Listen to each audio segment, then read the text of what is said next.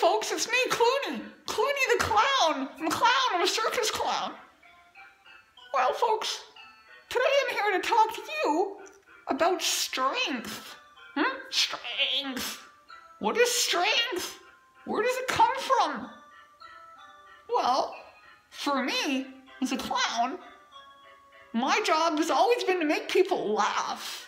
You know, make them laugh. Do stupid things on stage and make them laugh. But the truth is, I just can't seem to make people laugh anymore. Yeah, I can make them cry. I can't make them laugh.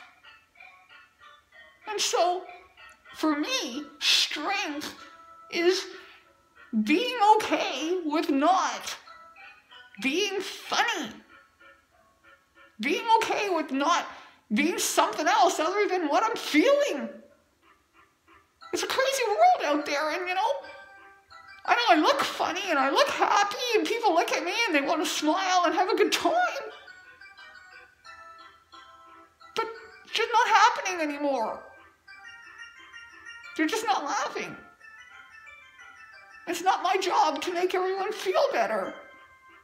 It's my job to be honest with how I feel. Yeah.